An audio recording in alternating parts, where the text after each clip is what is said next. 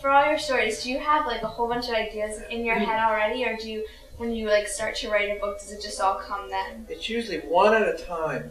Especially, it's gotten harder because I've written so many books. Yeah. And it's usually, I mean, I'm so lucky because every time I need a new idea every month. I need an idea a month because I do a book a month. And every time I need one, I get one. Usually from a title.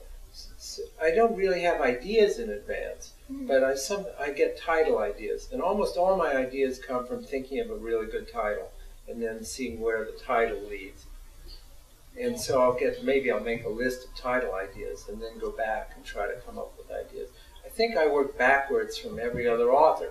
I think most authors get an idea for a story and then think of a title later. Yeah, I always thought like the title was the hardest part. Well, I do too. That's why I like to have it. If I have a really good title, then I know I don't have to worry about it. And sometimes, this is true, I've had really good ideas for stories and I couldn't think of titles for them, so I threw out the idea. Really? Because I knew I'd never come up with a good title. So, is there a reason that you do that? Do you think of the title? It's just the way I work. It's just the way it works for me. I'd be walking down the street. I was walking down, and I thought this title popped in my mind: brain juice. Brain juice. And I thought, that's great. It turned out to be one of my favorite Goosebumps books.